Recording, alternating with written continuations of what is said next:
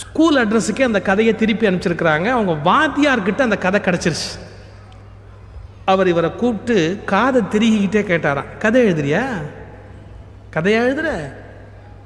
ஒழுங்காக படிக்காத, கதையெல்லாம் எழுத அப்படின்னு காதை பிடிச்சி திருகுன்னு திருகிட்டு, அதுக்கப்புறம் எப்போ கிளாஸ்லேயும் அவரை தான் கேள்வி கேட்பாராம். பதில் சொல்லலைன்னு உடனே கிட்டக்கவா காதை திருகிக்கிட்டு கதையா எழுதுற? அது சில ஆசிரியர்களுக்கு அந்த குணம், பையன் முன்னுக்கு வந்துடக்கூடாது அப்படிங்கிறதுல ஒரு தீர்மானமான அபிப்பிராயம். இதெல்லாம் முடிஞ்சு அவர் அகில இந்திய வானொலி நிலையத்தில் இருந்து பெரிய சாதனை படைக்கிறார். இன்று ஒரு தகவல் அப்படின்னு 14 வருஷம் தொடர்ச்சியாக தினந்தோறும் பேசுகிறார். அப்போ ஒரு கடிதம் வருது நிலையத்துக்கு. ஐயா, தங்கள் நிலையத்தில் ஒரு பெரியவர் நாள்தோறும் இன்று ஒரு தகவல் சொல்வதை கேட்டு நான் மகிழ்ச்சி அடைகிறேன். அந்த பெரியவரை சந்திக்க ஆசைப்படுகிறேன். நான் அந்த நிகழ்ச்சிக்காக எப்போதும் என் காதுகளை தீட்டி வைத்து கொண்டு வானொலிக்கு பக்கத்திலேயே காத்திருக்கிறேன். அந்த லெட்டரை அவங்க ஸ்டேஷன் டைரக்டர் இவருக்கு அனுப்பிச்சா அவர் வேற யாரும் அல்ல, அவங்க வாத்தியார். காது திருவினார் பாருங்க அந்த வாத்தியார். அதை அவர் சொன்னார், அப்பெல்லாம் என் காது அவர் வசம் இருந்தது, இப்போ அவர் காது என் வசத்தில் இருக்கு அப்படின்னு. அப்படி வாழ்விலே வெற்றி பெற்ற ஒரு மிகப்பெரிய மனிதர் தென்கட்சி சுவாமிநாதன் அவர்கள். ஐயா, பாப்பையாவை பற்றி சொல்வதுன்னு சொன்னால் தமிழ்நாட்டில் ஒரு வசனமே இருக்குது. எப்படின்னா, சாலமன் பாப்பையா பட்டிமண்டபத்தின் போப்பையான்னு. அவ்வளவு சிறந்த ஒரு உன்னதமான ஒரு நிலையிலே பட்டிமண்டபத்தை எடுத்து நிறுத்திய, சிரிப்பு கலந்த சிந்தனையின் மூலம் தமிழகத்தை எழுச்சி பெற வைத்திருக்கிற நாவீறு படைத்த நல்ல பெரிய மனிதர் பேராசிரியர் சாலமன் பாப்பையா அவர்கள். இங்கே ஒரு உன்னதமான தலைப்பு, கணவன் மனைவி குழந்தைகள் இவர்களை கொண்டு நல்ல குடும்பத்தை எப்படி அமைக்கிறது அப்படிங்கிற ஒரு அக்கறை. மனைவியை பற்றி ஐயா பேசினார்கள், கணவனை பற்றி நம்முடைய பெருமதிப்பிற்குரிய தெங்கச்சி பேசினார்கள். இப்போ பிள்ளைகளை பற்றி நான் பேசணும். அதுக்கு முன்னாடி ஒரு சின்ன நிகழ்ச்சி சொல்லணும். ஒரு பையனுக்கு பெண் பார்த்துக்கிட்டு இருக்கிறாங்க. கல்யாணம் பண்ணிக்கோ அப்படின்னு சொல்லி வற்புறுத்தினாங்க. பையன் மாட்டேன்ட்டான், வேண்டாம் கல்யாணமே வேண்டாம், எனக்கு கல்யாணமே தேவையில்லை அப்படின்னு. உடனே அப்பா என்ன நினைச்சாரு, என்ன கல்யாணம் வேண்டாம் வேண்டாங்கிறான், நம்ம எந்த பொண்ணை பார்த்தாலும் வேண்டாங்கிறான், மனசில் யாரையோ வச்சுக்கிட்டு சொல்கிறான்னு நினைக்கிறேன், அவன் மனசில் யாரை வச்சுருக்கிறான்னு கேளுன்னார். அம்மா சொன்னால், அவன் மனசில் வேறு யாரையும் வச்சுக்கிட்டு கல்யாணம் வேண்டாம்னு சொல்லலை, நம்மளை மனசில் வச்சுக்கிட்டு தான் கல்யாணம் வேண்டாம்னு சொல்கிறான். ஏன் விடுஞ்செழிஞ்சா நீங்களும் நானும் போடுற சண்டையை பார்த்துக்கிட்டு இந்த கன்றாவி நமக்கும் தேவையா அப்படிங்கிற கருத்தில் தான் அவன் கல்யாணமே வேண்டாம்னு சொல்கிறான்னு. இது ஒரு கற்பனை அல்ல, ரொம்ப யோசிக்க வேண்டிய விஷயம். குழந்தைகள் யாரை வச்சு ஒரு முடிவுக்கு வர்றாங்க? அப்பா அம்மாவை பார்க்குறாங்க. கிட்டத்தட்ட அப்பா அம்மா தான் அவங்களுக்கு ஆரம்பத்தில் முன்மாதிரி, இவங்க மாதிரி தான் நம்ம வாழ்க்கை இருக்குமோ அப்படின்னு நினைக்கிறாங்க. குழந்தைகள் வாழ்க்கையில் முன்னுக்கு வரணும், மேலே வரணும்னு சொன்னால் பெற்றவங்களுக்கு அதில் எவ்வளோ பெரிய பங்களிப்பு இருக்குது. பையன் சரியாக படிக்கலை, அப்பாவுக்கு கோவம் வந்துருச்சு. பையனை கூப்பிட்டு சத்தம் போட்டார், அறிவு இருக்காடா உனக்கு? அறிவு இருக்கா? உன் வயசு என்ன? 8. எதிர் வீட்டில் இருக்கான், அவன் வயசு என்ன? 8.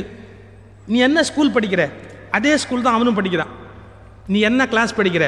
அதே கிளாஸ் தான் ஏற்று விட்டு பையனும் படிக்கிறான். அவன் மார்க் என்ன தெரியுமா? 80. நீ வாங்கியிருக்க மார்க் என்ன தெரியுமா? 30.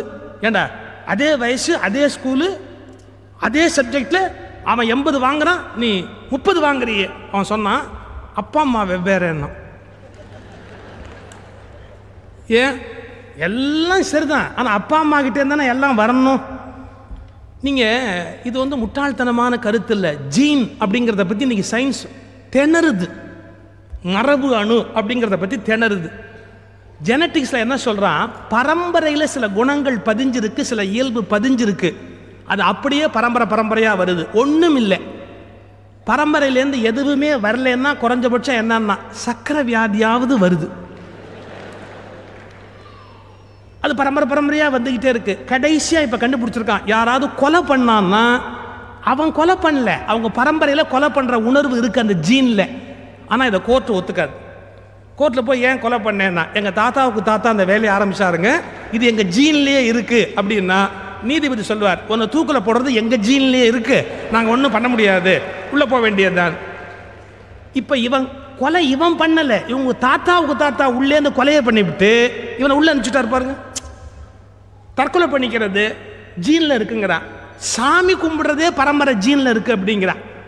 அப்போ ஒரு பாரம்பரியம் என்பது எவ்வளவு பெரிய விஷயம், மேலேருந்து எல்லாம் கொண்டு வர வேண்டியிருக்கு. இதை பெற்றவங்க யோசிக்கணுமா இல்லையா? எப்போ பார்த்தாலும் பிள்ளைங்க சரியில்லை பிள்ளைங்க சரியில்லைன்னு நாம் சொன்னால் நாம் எந்த அளவுக்கு சரி? இது முதல் கேள்வி. ரொம்ப நுட்பமாக ஆராய்ச்சி பண்ணி பார்த்தா நம்ம பிள்ளைகள் நம்மளை எந்த அளவுக்கு பின்பற்றுகிறார்கள். ஒன்று ஜீனில் வர்றதுன்னு சொன்னேன், எது பரம்பரையாக ரத்தத்தில் வருது.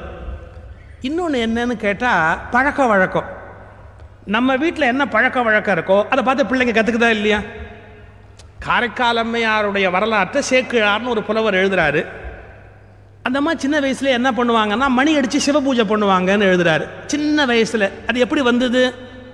அப்பா அம்மாவை பார்க்குறாரு சிவபூஜை பண்ணுறது, தானும் அப்படி பண்ணணும் அப்படிங்கிற நினைப்பு வருது. அப்போ ஒன்று ஜீனில் வருது பிள்ளைகளுக்கு, இல்லாட்டி பழக்க வழக்கத்தில் வருது. பெற்றவங்க என்ன பண்ணுறாங்களோ அதை பார்த்து பிள்ளைங்க பண்ணுது. அப்பா சொல்கிறார் பையனை பார்த்து, உருப்படுற வழியை பாருன்னு. இவர் உருப்பிட்டார? நீங்கள் தப்பாக நினைக்காதீங்க. அப்பா சிகரெட் பிடிக்கிற பழக்கம் இருக்குன்னு வச்சுங்க, அப்பா வட்டம் வட்டமாக விட்டா பையன் மாவட்டமாக விடுவான். 8 அடி பாஞ்சா 16 அடி பாயணும்னு தியரி இருக்கு. அப்பா வட்டமாக விட்டா நம்ம மாவட்டமாக விடுவோம் அப்படின்னு. அப்புறம் பையனை பார்த்து நீ சிகரெட் பிடிக்கிறியான்னு கேட்க முடியுமா? சரி, எத்தனை குடிகார தகப்பம் பிள்ளைய கெடுத்துருக்கான் தெரியுமா? எத்தனை குடிகார தகப்பம் பிள்ளைய கெடுத்துருக்கான் தெரியுமா? எப்படி? அவன் குடிக்கிறது, அமகலம் பண்ணுறது, வீட்டில் அடிக்கிறது, இதெல்லாம் பையன் பார்க்குறான். ஓ, நாமளும் இப்படி இருந்தால் தான் சரியாக இருக்கும், அந்த எண்ணம் வருதா இல்லையா? இப்போ சில பிள்ளைகள் அதை பார்த்துட்டு நாம் இப்படி இருக்கக்கூடாதுங்கிற முடிவுக்கு வருது, நான் இல்லைன்னு சொல்லலை. ஆனால் அப்பா தவறு பண்ணுற போது, அம்மா தவறு பண்ணுற போது அந்த குடும்பத்தில் பிள்ளைகள் மட்டும் எப்படி தவறு பண்ணாமல் இருக்க முடியும்? எனவே ஒரு குடும்பத்தில் குழந்தைகள் வெற்றி பெற வேணும், மேலே வர வேணும், நல்லா இருக்கணும்னு சொன்னால் பெற்றவங்க தங்களை பற்றி கொஞ்சமாவது யோசிக்கணும். நாம் எப்படி இருக்கிறோம் அப்படிங்கிறத பற்றி கவலைப்படணும். 2 பேரும் சொன்னாங்க, கணவனால் என்ன இன்பம் மனைவினால் என்ன இன்பம்னு சொன்னாங்க. குழந்தைன்னு ஒன்று வீட்டில் இல்லைன்னா வீடு வீடாக இருக்குமா? அதான் ஒரு பழமொழி சொல்லுவான், பிள்ளை இல்லாத வீட்டில் கிழவன் துள்ளி துள்ளி விளையாடினான்னா. பிள்ளை இல்லை, கிழவரே தொட்டிலில் உட்காந்து அவர் சொன்ன மாதிரி விரல் போட்டுக்கிட்டு ஆடிக்கிட்டு இருந்தால் நல்லா இருக்குமா? அந்தந்த காலகட்டத்தில் அது இருக்கணும். நம்ம ஊர்லேயே பாருங்கள், கல்யாணம் ஆகி 2 வருஷம் ஆச்சுன்னு வச்சுங்க. 2 வருஷம் ஆகி ஒரு வீட்டில் எதுவும் இல்லைன்னா ஒன்று ஒரு கேள்வி கேட்பான், என்ன ஒன்றும் விசேஷம் இல்லையா? வீட்டில் ஒன்றும் விசேஷம் இல்லையா? இது பரவாயில்ல, சில பேர் நாகரிகமாக கேட்குறான், இன்னும் சில பேர் அசிங்கமாக கேட்பான், ஒரு புழு பூச்சி இல்லை? அது என்ன புழு பூச்சின்னா? புழுங்கிறது பையனா, பூச்சிங்கிறது பொண்ணா? எப்படிறான்னா, புழு இருந்த இடத்துல குடஞ்சிக்கிட்டு அங்கேயே இருக்கும், அந்த இடத்த விட்டு போகவே போகாது. பூச்சி குடஞ்சிட்டு பறந்து போயிடுது. பொண்ணு கல்யாணம் ஆகி போயிட்டாலாம், பையன் போக மாட்டேங்கிறானா, குடஞ்சிக்கிட்டு அங்கேயே உட்காந்துருக்கிறான். அதை எப்படி கேட்குறான், வீட்டில் ஒரு புழு பூச்சி இல்லையா அப்படிங்கிறான். இப்போ பூரானே பிறக்குது, புழு என்ன புழு? நீ கொஞ்சம் யோசிக்கணும். நம்ம வீட்டில் பிள்ளைகள் சரியில்லைன்னா அது எங்கேருந்து ஆரம்பமாகுது அப்படின்னா நம்மகிட்டேருந்து ஆரம்பமாகுது. எனக்கு நினைவு தெரிஞ்சு, நான் எப்போவுமே எனக்கு நினைவு தெரிஞ்சுன்னு சொல்வேனே ஒழிய எனக்கு விவரம் தெரிஞ்சுன்னு சொல்ல மாட்டேன். ஏன்னா அப்படி சொன்னால் சில பேர் சொல்லுவான், இன்றைக்கி உனக்கு ரொம்ப விவரம் தெரிஞ்சு போச்சோ அப்படின்பா. ஸோ நம்ம எச்சரிக்கையாக வார்த்தையை கையாளணும். எனக்கு நினைவு தெரிஞ்சு எங்கள் அப்பா ஒரு நண்பர் வீட்டுக்கு கூட்டிகிட்டு போகிறார். அவருடைய நண்பர் வீட்டுக்கு வாசலில் ஒரு பசங்கள்லாம் விளையாடிக்கிட்டு இருந்தாங்க. உள்ளே போகிற போது எங்கள் அப்பா அந்த பசங்களை பார்த்துட்டு உள்ளே போன உடனே அவங்ககிட்ட கேட்குறாரு, அவருடைய நண்பர்கிட்ட கேட்குறாரு, வாசல்லாம் விளையாடிட்டு இருக்காங்களே உன் பசங்களா அப்படின்னார். அவன் சொன்னான் பாருங்க, திருப்பி பார்த்தாலே தெரியல, எந்தெந்த ஜென்மத்தில் என்னென்ன பாவம் பண்ணணும் எல்லாம் மொத்தமாக பிறந்திருக்குன்னா. அது நம்ம ரொம்ப கிளியராக ஒன்று சொன்னான், எந்தெந்த ஜென்மத்தில் என்னென்ன பாவமோன்னு சொன்னானே ஒழிய இந்த ஜென்மத்தை சொல்லலை. ஏன், இந்த ஜென்மத்தில் பண்ணியிருக்கிற பாவத்துக்கு இதை விட மோசமாக பிறக்கும்னு அவனுக்கே தெரியும். அதனால தான் எந்தெந்த ஜென்மத்தில் என்னென்ன பாவம் பண்ணணும் எல்லாம் வருஷம் பிறந்திருக்குது அப்படிங்கிறான். நீங்கள் யோசிச்சுங்க. அப்புறம் பிள்ளைகளை நோக்கிறதால என்ன பயன் இருக்கு? நான் இப்போ சொல்ல போகிற தியரி ரொம்ப கஷ்டமாக இருக்கும், ஆனால் வேறு வழி இல்லை, பொறுத்துக்கணும். என்னன்னா, நம்ம ஜீன்லேருந்து தான் பிள்ளைகள் உண்டாகுதுன்னு சொன்னேன் இல்லையா? மகாத்மா காந்திகிட்டேருந்து நல்ல பிள்ளையும் பிறந்திருக்குது, மோசமான பிள்ளையும் பிறந்திருக்குது. ஒரு குடும்பத்தில் சில பிள்ளை ரவுடியாக பிறக்குது, ஒரு குடும்பத்தில் ஒரு பிள்ளை ரொம்ப புத்தர் மாதிரியா அமைதியாக நல்லபடியாக பிறக்குது. எப்படி சார் பிறக்குதுன்னா கொஞ்சம் கவனிக்கணும்.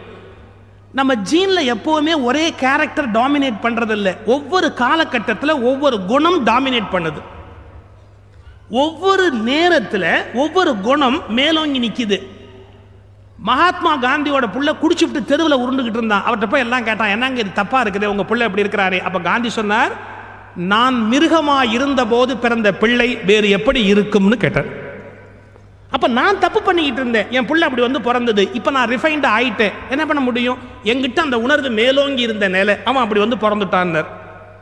இதைத்தான் பெரியவங்க பார்த்து என்ன முடிவு பண்ணாங்க, ஆணும் பெண்ணும் இணைந்து சந்ததியை உண்டு பண்ற போது உணர்வுகளை எல்லாம் பதிவு பண்ணி பிறகுதான் சந்ததியை உண்டு பண்ணணும் அப்படின்னா. ஒரு கிளார்க் போஸ்ட்ல நியமிக்கிறதா இருந்தா, ஒரு ரூம் பாய் ஒரு வேலைக்கு ஒருத்தர் நியமிக்கிறதா இருந்தா அவன் என்ன தகுதி உள்ளவன்னு பார்க்கிறோம். ஒரு அப்பா என்ற பதவியில் ஒருவரை நியமிப்பதற்கு உடல் தகுதியை தவிர வேறு என்ன தகுதி இருக்கிறது என்பதை பற்றி எத்தனை பேர் கவலைப்பட்டிருக்கிறோம்? பயாலஜிக்கலா ஒருத்தன் அப்பா ஆயிடுறான், இந்த வார்த்தையை கவனிங்க. பயாலஜிக்கலா ஒருத்தன் அப்பா ஆயிடுறான், சைக்கலாஜிக்கலா அவன் அப்பாவா ஆகிறதே கிடையாது. ஏன் மைனர் மாதிரியே சுத்துறான், பொறுப்பு இல்லாம பொண்டாட்டி இண்டியாட்டி விட்டு போகும்போது சுத்திக்கிட்டே இருக்கான். பயாலஜிக்கலா ஃபாதர் ஆயிட்டான், சைக்கலாஜிக்கலா ஃபாதராகவே ஆகல. அவன் பிள்ளை எப்படி மெச்சூர்டு பிள்ளையா வளர முடியும்? ஸோ இது வந்து ஒரு இன்ட்ரெஸ்டிங் ஆக்சிடென்ட். உடல் உறவு காரணமா பிள்ளை வந்து பிறந்துருது, அது ஒரு பெரிய விஷயம் அல்ல.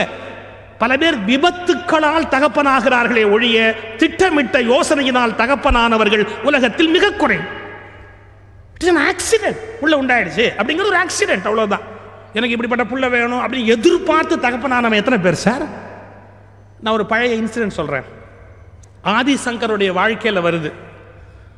ஆதிசங்கருடைய வாழ்க்கையில் அவங்க அப்பா அம்மா 2 பேரும் புள்ளை இல்லையேன்னு தவம் பண்ணிக்கிட்டு இருக்கிறாங்க. ஆரியாம்பாள் சிவகுருன்னு பேரு, 2 பேரும் உட்காந்து புள்ளை இல்லையேன்னு கோயிலில் போய் உட்காந்து தவம் பண்ணிக்கிட்டு இருக்கிறாங்க. ஒரு நாள் இரவு அப்படி படுத்திருக்கும் போது அவர் கனவுல கடவுள் வந்தாராம். உனக்கு எப்படிப்பட்ட புள்ள வேணும்பா? ரொம்ப நாள் இருக்கிற புள்ள வேணுமா, கொஞ்ச நாள் இருக்கிற புள்ள வேணுமா? இவர் எதுக்குன்னு கேட்பார்ல. அப்ப கடவுள் சொன்னாரா, ரொம்ப நாள் இருக்கிற பிள்ளைன்னா அயோக்கியனா கொடுப்பேன், கொஞ்ச நாள் இருக்கிற பிள்ளைன்னா நல்ல பிள்ளையா கொடுப்பேன், உனக்கு என்ன வேணும்? அப்படி ஒரு கனவு கண்டவர் சிவபெருமான்ட்ட ஒரு பதில் சொல்லிட்டு முழிக்கிறார் பாருங்க. அவர் மனைவி படுத்திருந்தா, எந்திரிச்சு உட்காந்தா. என்ன திடும்னு எந்திரிக்கிறே? அவ கேட்டா, நீங்க என்ன தூக்கத்தில் எந்திரிக்கிறீங்க? கனவுல கடவுள் வந்தார், இது மாதிரி என்ன கேட்டார். அந்த அம்மா சொன்னா, என்னையும் இதே கேள்வி கேட்டாரு, நல்ல பிள்ளை கொஞ்ச நாள் இருக்கிறது வேணுமா, கெட்ட பிள்ளை ரொம்ப நாள் இருக்கிறது வேணுமா?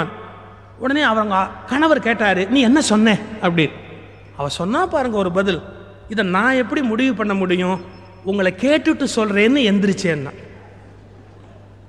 அவர் சொன்னார், கடவுள் என்ன கேட்ட போது நானும் அதே தான் சொன்னேன், நான் எப்படி முடிவு பண்ண முடியும், அவளை கேட்டுட்டு சொல்றேன்னு நான் எந்திரிச்சேன்னா.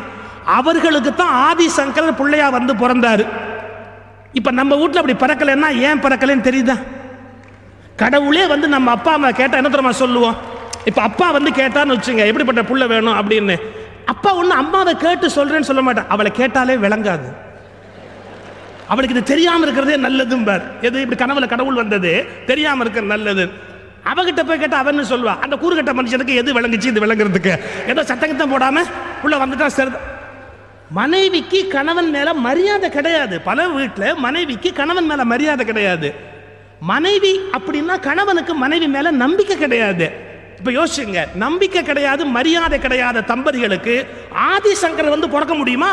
ஆட்டோ சங்கர் தான் வந்து பிறக்க முடியுமே ஒழிய ஆதிசங்கர் எப்படி சார் வந்து பிறக்க முடியும்?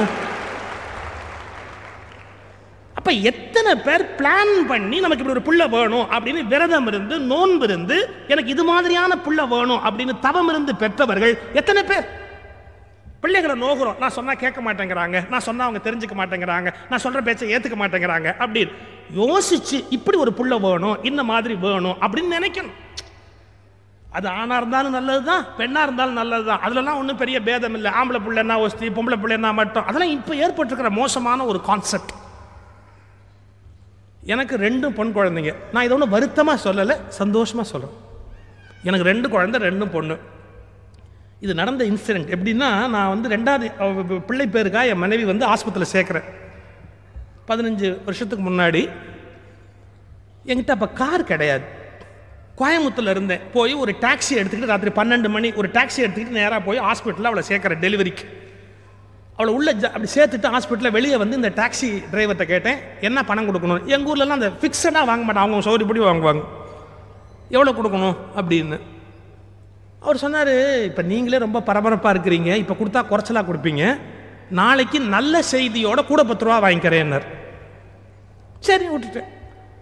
டெலிவரி ஆகி 1 வாரம் ஆச்சு, அவரை பார்க்க முடியல. அப்புறம் அவரை தேடி பிடிச்சிக்கிட்டு நேராக போய், என்னங்க 1 வாரமாக நீங்கள் வரவே இல்லை, உங்களுக்கு நான் பணம் பாக்கி வச்சுருக்கிறேன். அவர் கேட்டார், அதெல்லாம் அப்புறம் என்ன பிள்ளைன்னு சொல்லுங்கள்.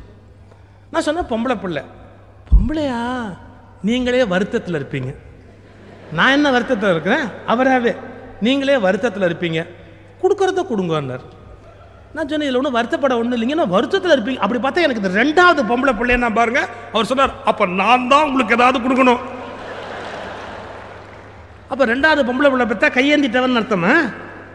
அப்படி ஒரு நினைப்பு இருக்கு. பெண் குழந்தை பிறந்துட்டா அது ரொம்ப செலவு, ஆம்பளை பிள்ளை பிறந்துட்டா அது ரொம்ப நல்லது அப்படின்னு. ஒன்று தெரிஞ்சுக்கங்க, பொம்பளை பிள்ளையா இருந்தாலாவது பிற்காலத்தில் அப்பா அம்மாவுக்கு ஒரு காப்பியாவது கொடுக்கும்.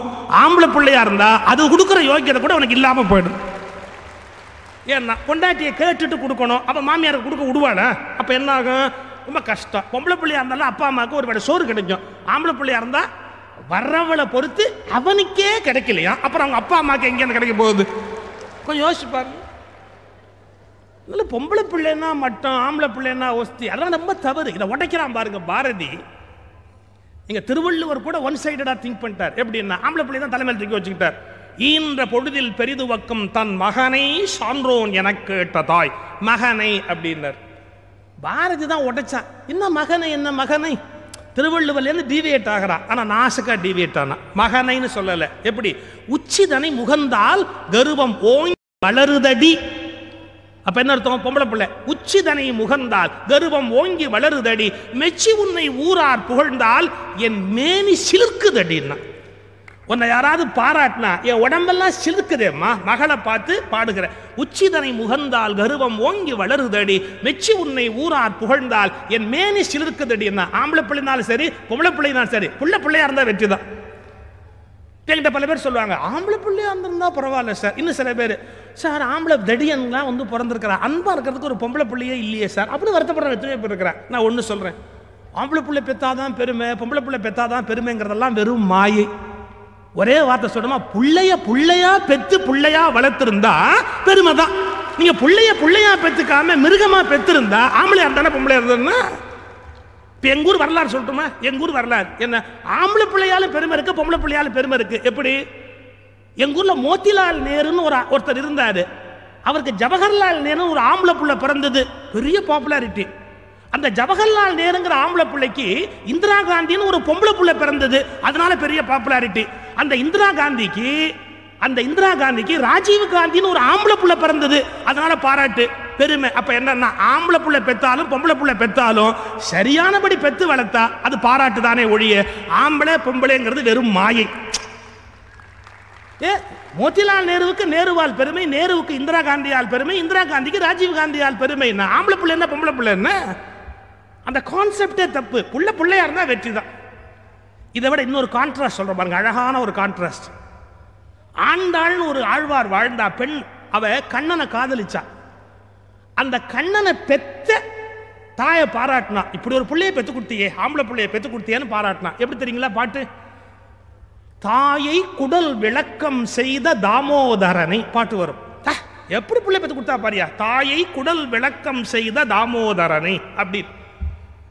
இதுக்கு உரை எழுதுற போது எழுதுனா, பெற்ற வயிறுக்கு பட்டம் கட்டியவள் அப்படின்னு எழுதுனான். அந்த பெத்த வயிற்றுக்கு அவ பட்டம் கட்டிட்டாளா, தாயை குடல் விளக்கம் செய்த தாமோதரன். பெத்தா இப்படி ஒரு ஆம்பளை பிள்ளை பெத்துக்கணும் அப்படின்னு. அப்ப ஆண்டாள் யாரை பாராட்டுறா? ஆம்பளை பிள்ளையை பெத்தவளை பாராட்டினா. ஆனா ஆண்டாள் பொம்பளை பிள்ளை தானே. அதை வளர்த்தவர் யார் தெரியுமா? அவங்க அப்பா பெரியாழ்வார்னு பேரு. அவர் என்ன சொன்னார் தெரியுமா? எனக்கு மகள் பிறந்தாள்னு சொல்லல, நான் ஒரு மகளை வளர்த்தேன்னு சொல்லல. பாட்டு எப்படி தெரியுமா? பெரியாழ்வார் சொன்னார், ஒரு மகளை உடையேன்னு, ஒரு மாமகளை உடையேன்னு. எனக்கு ஒரு பொண்ணு கிடைச்சா பாரு, பேர்பட்ட பொண்ணு தெரியுமா? இப்ப யோசிச்சு பாருங்க, ஆண் பிள்ளை என்பதற்காக கண்ணனை பாராட்டுகிறாள் ஆண்டாள், அவள் பெண்ணாய் பிறந்ததற்காக பெரியாழ்வார் பாராட்டுகிறார் என்றால், ஆண் பிள்ளை பெண் பிள்ளை என்பது அபத்தமான ஒரு எண்ணம். பிள்ளையாக இருந்தால் கொண்டாடத்தக்கது. நீங்க முன்னெல்லாம் உங்களுக்கு தெரியும், வீட்டில் பாப்புலேஷனே ஜாஸ்தி, ஒவ்வொரு வீடுமே ஒரு முனிசிபாலிட்டி வார்டு மாதிரி இருக்கும். எல்லாம் ஜாயிண்ட் ஃபேமிலின்னு கச்ச 6 பனியன் 6 சட்டை 6 துண்டு ஒன்றும் தெரியாது. அது பாட்டுக்கு வீட்டுக்குள்ளே ஓடிக்கிட்டு இருக்கோம். அது பாட்டுக்கு ஒரு 40-50 உருப்படி ஒவ்வொரு வீட்லையும் ஓடும். நாங்களே எங்கள் வீட்டில் மொத்தம் எப்படின்னா 6 பிள்ளை, 3 பையன் 3 பொண்ணு, எங்கள் அப்பா அம்மா 8 பேர். நல்ல வேளை இன்னும் ஒன்று இருந்திருந்தால் நவக்கிரக ஊடு அப்படின்னு இருப்பேன். தப்பிச்சோம் நாங்கள்.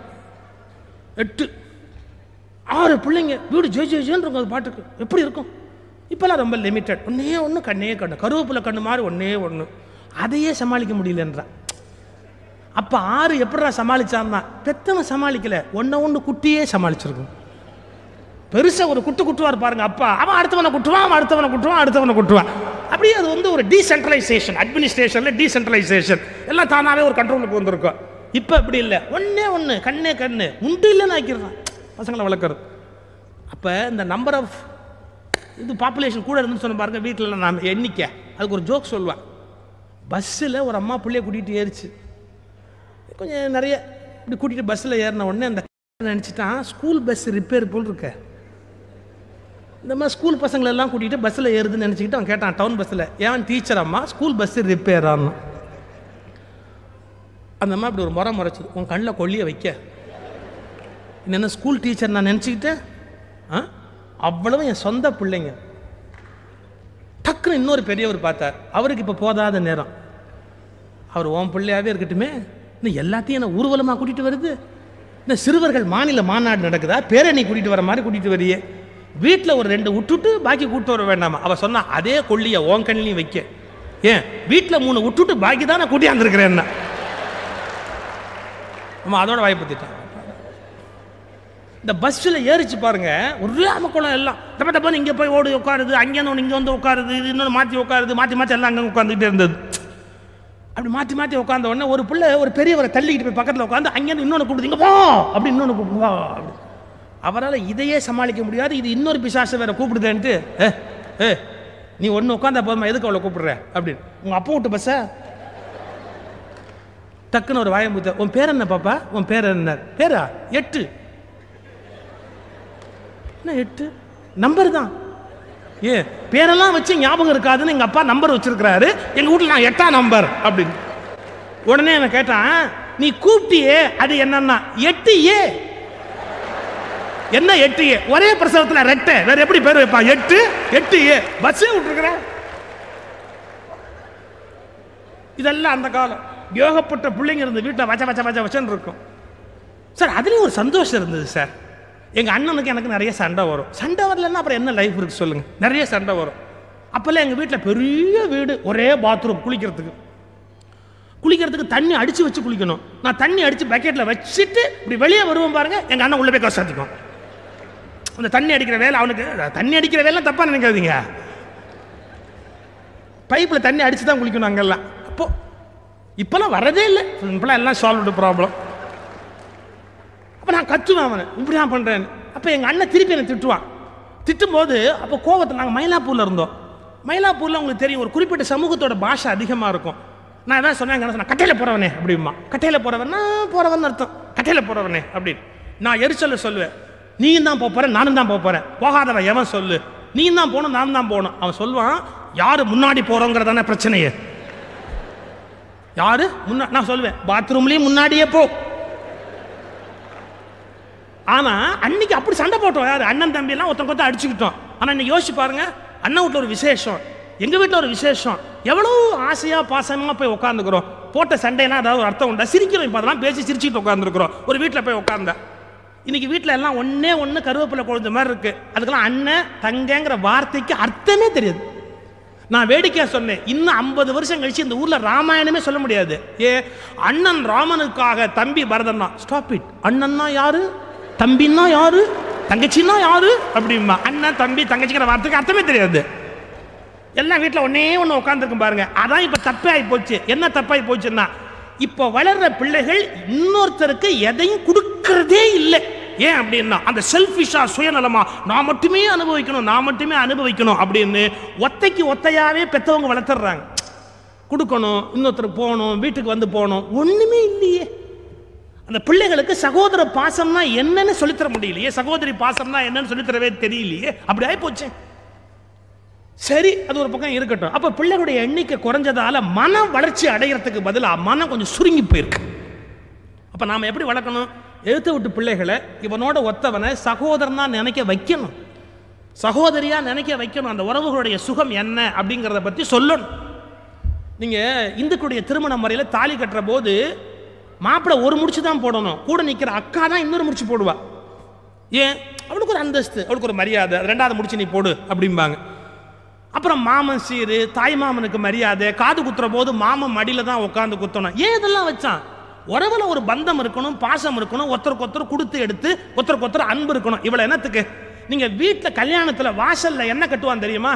தென்னங்கொலை கட்டுவான் இல்லையா? தென்னை மரத்தை கொலை கொலையா தென்னை கட்டுவான், வாழை கொலத்தில் வாழை கட்டுவான், இல்லாட்டி பாக்கு அப்படியே கொலையா கட்டுவான். என்ன அர்த்தம்னா ஒத்தையா காய் விடுகிறத கட்டவே மாட்டான், கொலை கொலையா காய் விடுறதான் கட்டுவான். குலை குலையாக காய்த்து தொங்குவது போல் மனித இனமும் குலை குலையாக ஒன்றோடு ஒன்று சேர்ந்து தழுவி வாழ வேண்டும் என்று கொலை கொலையா கட்டி வச்சான். இப்ப என்னன்னா கொலை கொலையா நடக்குது, கொலை கொலையா கட்டி வச்சான், இப்ப கொலை கொலையா நடக்குது. அண்ணன் தம்பியை வெட்டுறான், தம்பி அண்ணனை வெட்டுறான். எதுக்குடா? சொத்துக்காக வெட்டிட்டேன் அப்படிங்கிறான். எவ்வளவு பாசம்! அது ஒரு அன்பு வலை. குடும்பம் என்பது ஒரு அன்பினாலே பின்னப்படுகிற ஒரு ஆச்சரியமான ஒரு பெரிய வலை. ஸோ முதல்ல நான் வற்புறுத்த விரும்புவது என்ன அப்படின்னு கேட்டா, ஒரு பெற்றோர்களிடத்தில் இருக்கிற இயல்புகள், பழக்க வழக்கங்கள், இவைதான் அந்த குடும்பத்துக்குள் ஊடுருவி வருகின்றன. இப்போ ஒரு முக்கியமான விஷயம் சொல்ல போறேன். சைக்காலஜியில் நம்ம பிள்ளைங்க பிற்காலத்தில் சந்தோஷமாகவும் நல்லாவும் வளரணும்னா புருஷன் பொண்டாட்டி முதல்ல தெரிஞ்சுக்க வேண்டிய ஒரு செய்தி இருக்கு. என்னன்னா, பிள்ளைங்க எதிர்த்தாப்புல சண்டை போடக்கூடாது. நம்முடைய குழந்தைங்களுக்கு எதிர்த்தாப்புல நமக்கு 1000 கருத்து வேறுபாடு இருந்தாலும் அதை வெளிப்படுத்தக்கூடாது. சில வீடுகளில் அந்த நாகரிகம் தெரியாது, குழந்தைக்கு எதிர்த்தாப்புல சண்டை போட்டிருப்பாங்க. சண்டை போட்டு கணவன் மனைவி சண்டை போட்டு அந்த வீட்டில் உட்கார்ந்துருக்கிற பிள்ளைகள் பள்ளிக்கூடத்துக்கு போனால் படிப்பில் கவனம் இருக்காது.